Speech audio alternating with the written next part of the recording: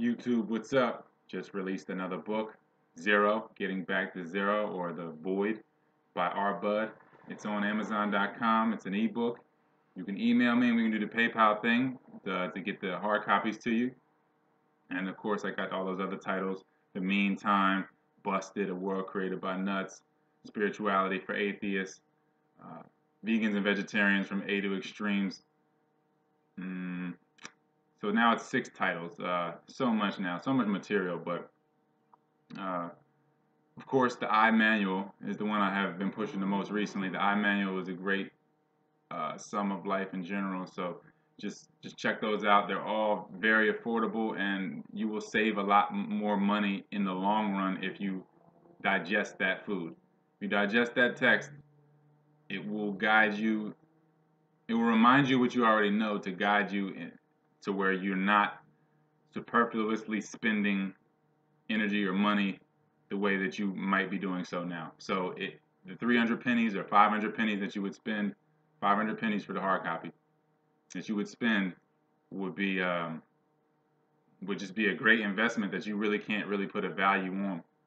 So with that said, I guess I end the video with saying, all right, what is the nature of unnatural, and what is nature? So you got to understand that nature is something that is self-defined, and that for all the people that say that eating meat is natural or dairy, again, who was the first guy that discovered milk? What was he really doing? So when it comes to nature, it's self-defined. If you feel the suburbs are nature, that's your reality. If the city is nature, that's your reality.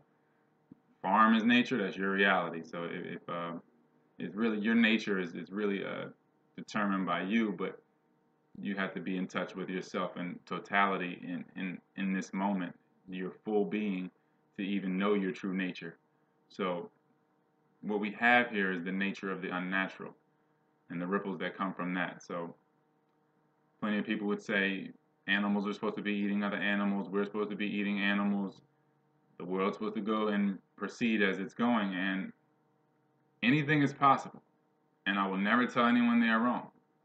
But just know that if anything is possible, that you don't necessarily have to continue to live the way you do. And if you're low energy or if you're not at peace, then there is something unnatural in your lifestyle. So find that.